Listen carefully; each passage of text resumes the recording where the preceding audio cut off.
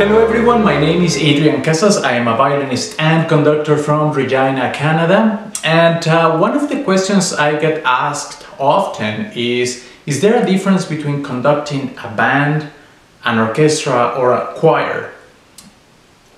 And the short answer is no.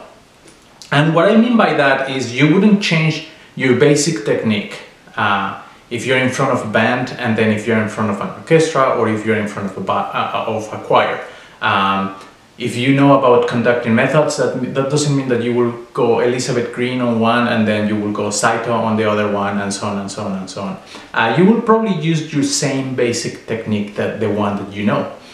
However, make sure that you know your instruments, because different instruments have different attacks and different release. And composers will use that advantage to create the acoustic environment that they are looking for. If you are in front of a choir, you will probably have text in front of you, and text is important because the syllables and the vowels and everything will have a different release as well.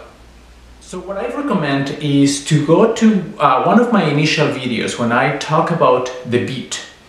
And well, what you will notice in that video is that what happens before the beat is just as important as what happens after the beat.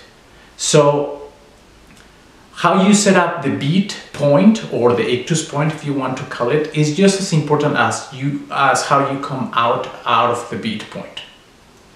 For example, in Beethoven Symphony No. 1, the first note that you have a combination of different attacks and different releases. For example, you have a long note from the woodwinds, and at the same time you have pizzicatos from the strings. So how are you going to make sure that the woodwinds have enough air and enough air control to play out that note and play it as the way it's intended, at the same time being together with the strings?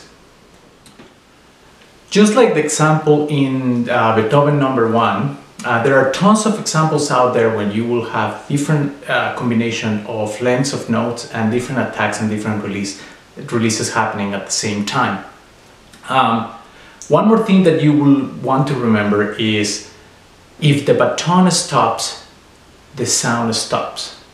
You can use that as an advantage for your instruments and the musicians that you're working with, but if you don't use it wisely, then it might become a disadvantage. Feel free to comment down there and you know, give us some examples of where you will have a different attack and different release, and how did you solve it in your conducting. Thank you very much for watching, and stay safe.